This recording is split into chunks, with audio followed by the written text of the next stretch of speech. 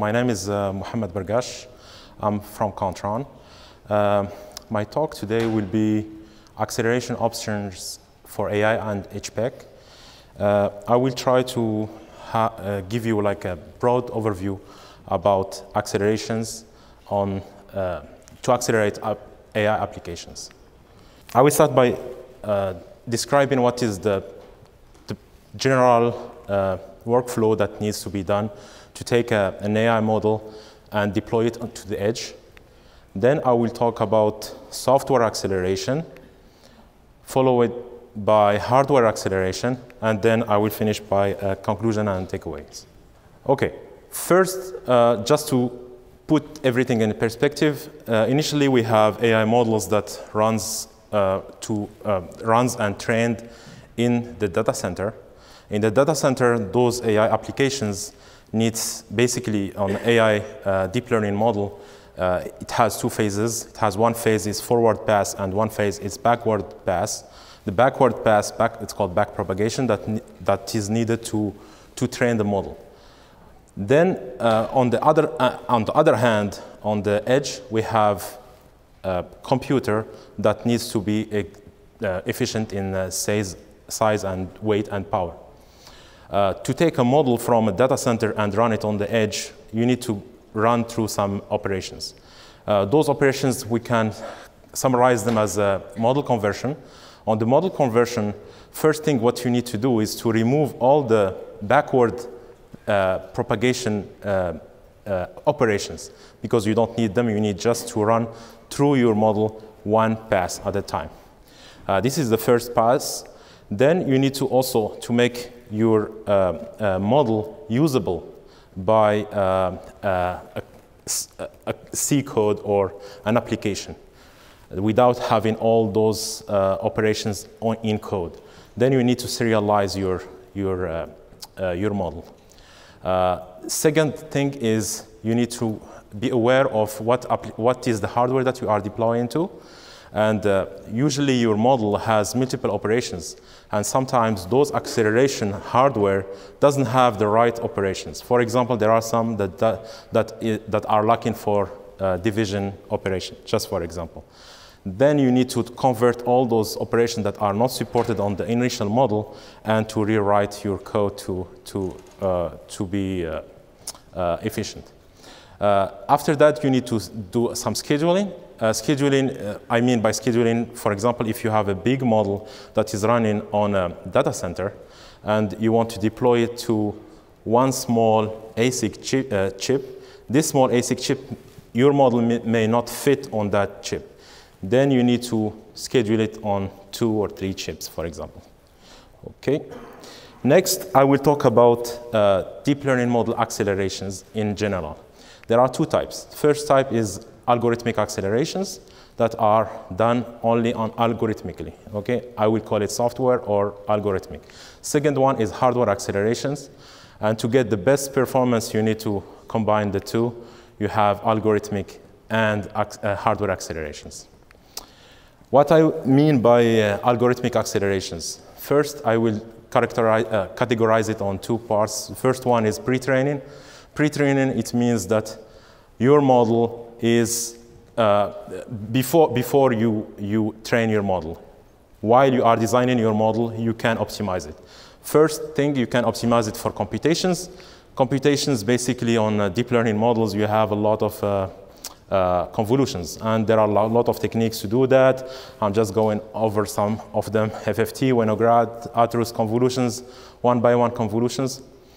Second category is the deep learning model structure. On the deep learning model structure, you can change the structure of your deep learning model. This way you can run better. And right now, the state-of-the-art technique is called AutoML or NAS network architecture search. And those ones try to train a meta model that will find the best architecture. Second one is the post-training. When you finish, you developed your model, you trained it, you have a good results. Now you want to deploy it. To deploy it, there are like one technique is called model pruning. Those are like the two main techniques. Model pruning, and second one is called model quantization. Model quantization, basically when you train your model, you train it on a 32-bit basis. You need to make sure that your model, because you don't need all this precision, you need to lower it down to 8-bit or 4-bit, or even lower to 1-bit. On model quantization, there is two types. There is optimization for size. If you need, for example, your deep learning model has a lot of weights. Sometimes it has like 100 megabytes or more. If you have, and multiply that with the number of models that you have, you want to compress that to a smaller footprint, memory footprint. You do that, it's called optimize for weight. You change only your weight to a lower precision. Second one is optimize for latency.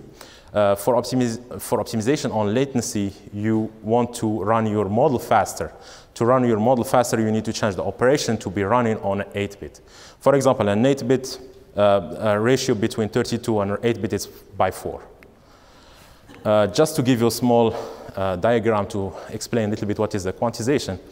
For example, here we have a Gaussian, and we want to quantize it for in a ternary basis, like a 3-bit. You threshold all your data from, for example, a minus 0.6, and you say this is a minus 1, minus 0.6 to 0.6 is a 0, and above 0.6, it's a 1.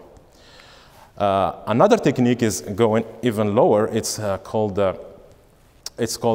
binary or XNOR.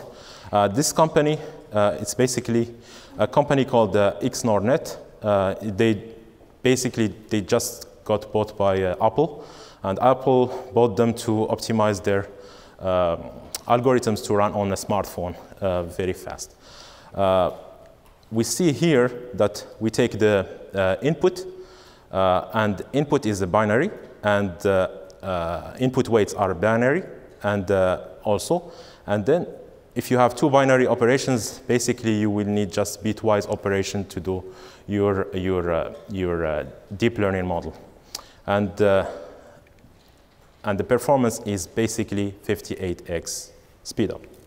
The second one is model pruning. Model pruning, basically you take your model and you try to remove all the nodes that are not significantly impacting your inference. Basically, you try to figure out what is the sparsity of your model, and you remove all nodes that are close to 0. And you can expect, if you do it like to the extreme, you can expect a 10x speed up. I want also to touch base about this thing is floating point, and there is in that also there is like an improvement. Basically, when you start with the 32-bit, in the 32-bit floating point, you have two parts. You have exponent and mantissa, and the exponent is in 8-bit. Okay. Then they start to reduce this precision to 16-bit. On the regular 16-bit floating point, you reduce your exponent to 5-bit. Okay, and the mantissa is usually used for the precision. And if you don't want that, there is a new type basically done by Google. It's called bfloat16. Basically, on the same 16-bit, they can fit the same range of data by just expanding the exponent to 8-bit. This is another nice improvement without losing anything from your model. Then now we finished with the first part that talks about the software or algorithmic optimizations. The other one is hardware accelerators. I will start by just giving like a general taxonomy of the hardware. First type of hardware, there are temporal architectures, CMD, single instruction, multiple data, or SCMT, single instruction, multiple threads. Those ones are generally CPUs. I'm talking about I'm focusing on one core. I'm not talking about multi-core. Inside one core, you can it's considered as a CMD or CMT. Second one is the GPUs that are the same way. And this is small diagram describes how these architectures are set. Basically, you have a memory hierarchy, lot of caches, a hierarchy of caches. You have some registers, and you have control, and you have some ALUs. And those ALUs first doesn't talk to each other, and those ALUs need to execute the same thing and with some masking, basically. The second family of architecture is called spatial architectures or data flow processing. Those ones are FPGAs and custom ASICs. And those ones, what is the difference between the first one and second one is the registers and the control are distributed on each ALU, arithmetic and logic units, and those ones can talk with each other. Okay. I will start by talking a little bit about the CPUs, and the latest CPU from Intel that we will hope to see in the future is a Tiger Lake CPU. It's a 25-watt TDP, and this CPU has one instruction. It's called AVX512. It's a vectorial unit that can process 512-bit at a time, and then they enhance this this architecture by an operation, custom operation called VNNI. Basically, this VNNI, what it does take a 16-bit array, a 16-bit vector of 32 elements, and multiply it by another one, and add the two elements A0 times B0 plus A1 times B1 on a one clock cycle. Initially, like just to summarize this, what are the operations or like tera operations that we can expect? We can expect from a single core half a tera ops per core. This is like just my estimations. I didn't see the chip yet. From a tera operations perspective, for the 25 watt, it's translated to 2 tera ops, and if we put it on a ratio between ops and watt, it's 80 gigaops per watt. Just to, there is like usually a confusion between flops and ops. Ops usually we talk about int8, and manufacturers sometimes multiply them by 4 or by, and they can boost those numbers. Second category is our GPUs. The latest one is GPUs from NVIDIA, and those ones has a specific unit that is called tensor cores. Those tensor cores, tensor is multidimensional matrix basically, and those tensor core can do computations very fast on a tensor basis. On the latest Tesla T4, for example, we can expect 130 tera operations for 70 watt TDP, and this translates to half tera operation per watt. After that, there is another category now. It's the FPGAs. The FPGAs, they are very nice, but always you need to have something that, like an architecture that maps on that FPGA to be efficient. Xilinx has a very nice architecture. It's called XDNN. That one, it's called a systolic array. A systolic array, systolic, for example, processing, usually systolic processing is a processing when you process a data and you give the partial result to the next step. You don't start over, and it's a flow. And those architecture basically are maps very well with deep learning models.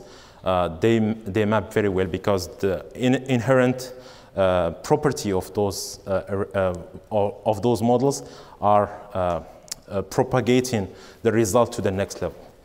And with this architecture, it has two benefits. One benefit is it has good efficiency.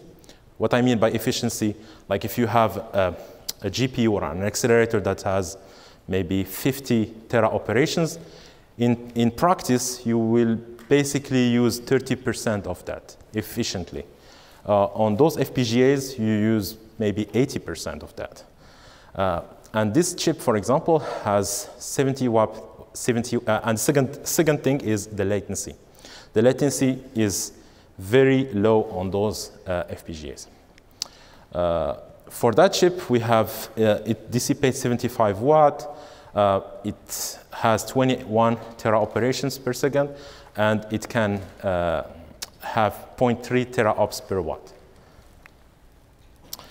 The last category is the ASICs, custom ASICs. The custom ASICs, we have TPUs from Google, the TPU, and also from Intel, there is Intel Nervana Spring Crest that is promised to be released.